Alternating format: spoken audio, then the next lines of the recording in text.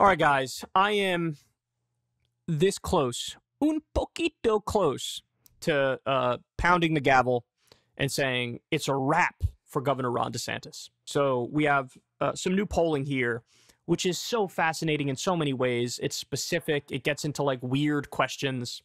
And I have to share it with you because there was a moment where he was tied as the favorite or maybe even the favorite. In the wake of the midterms, Republicans were supposed to have a red wave. They didn't. But Governor Ron DeSantis won by 19 or 20 points in Florida. People were calling him the future. And all of Trump's hand-picked candidates got draxed. They were election deniers. They were massively anti-abortion, which was a big issue for people in the midterms right after Roe v. Wade was overturned. He handpicked extremists, and the ones who sucked up to him the most were the ones who lost the biggest. But DeSantis didn't want his endorsement, didn't ask for his endorsement, didn't have him campaign with him, etc. And he ended up winning by 19 or 20 points in Florida. So there was a moment where they were tied in the primary polls. But then that went away fast. And so now I want to give you a snapshot of what it's like right now in the race, okay? So this is the New York Times Siena poll, big poll that came out. GOP primary voters see Trump as stronger and more electable than DeSantis. So when they ask people, who's a strong leader? 69% of Republican voters say Trump.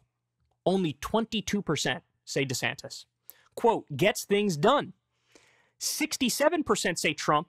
Only 22% say DeSantis. You look at everything Ron DeSantis has gotten done in Florida, and I'm not a fan of the stuff he's done in Florida at all. In fact, I'm against it, and we cover it in detail on this show. But he certainly does get things done. I don't think that's debatable. I think he actually does get things done. And they say Trump gets more things done. I don't know about that. I mean, he got a lot more done than many of his critics like to pretend. But legislatively, I think Ron DeSantis has the upper hand, and that doesn't come through at all in the polls. It's quite the opposite. Quote, able to beat Joe Biden. 58% say Trump is able. Only 28% say DeSantis is able. Oh, that's the one right there. That's the one where I'm this close to pounding the gavel. Because your whole argument was supposed to be, I'm the electable one. I'm Trump 2.0. I'm the smarter version of Trump without all the baggage and all the nonsense, none of the crimes, none of the unhinged Truth Social posts. I'm the one who's electable. 58% say it's actually Trump who's more electable. All right, fun.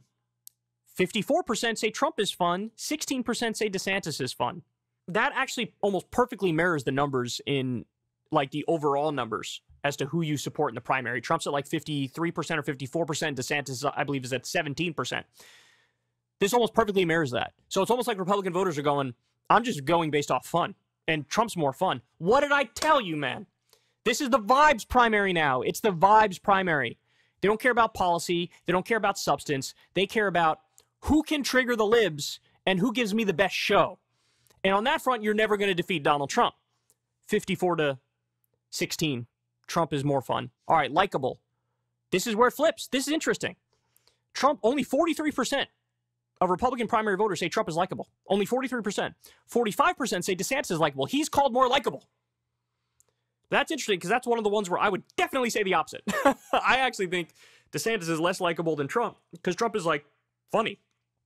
DeSantis is very stiff.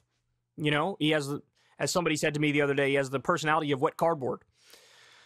Moral. Who's more moral? Only 37% say Trump is moral. 45% say DeSantis is moral. That's DeSantis' biggest lead. Which I don't think either one of them are moral.